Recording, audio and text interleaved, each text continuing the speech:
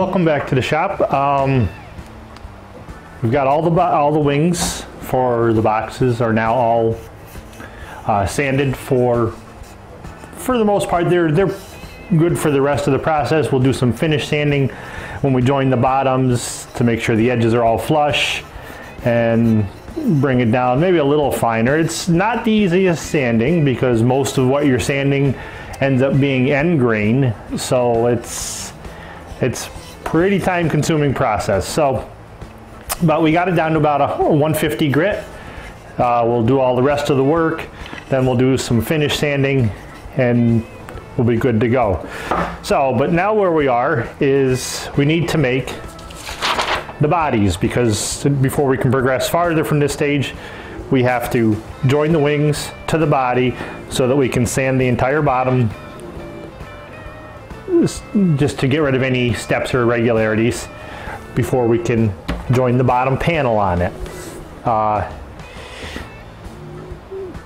And that's actually, it's the next step before we can do anything beyond the bottom, because we need to put the body in, cap off the body with probably ebony, and then we'll be able to put the wings, the tops of the wings on, which will be the lids, like a bifold kind of arrangement.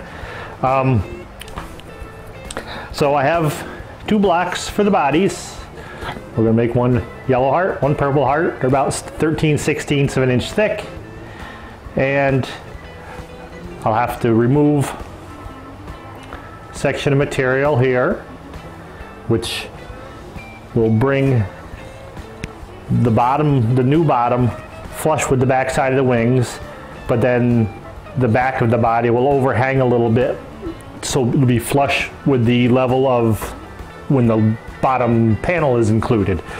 And then we need to cut 6 grooves, 6 dados, about 1/4 inch wide, 1/4 inch deep on either side, and those will accept the tabs that we left behind on the wings.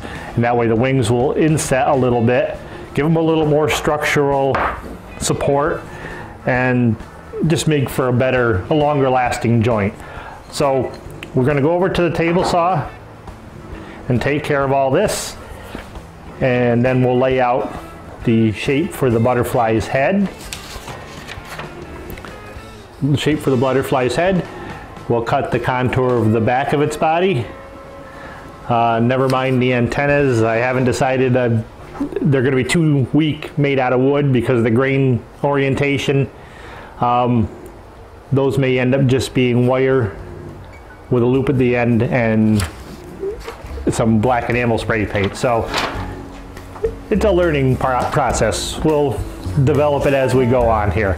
So next step is going to be going over to the saw, taking care of the grooves for the body. Then we'll go to the bandsaw, contour the back, the tail end, and the head end, and glue something together. So let's go over to the bandsaw.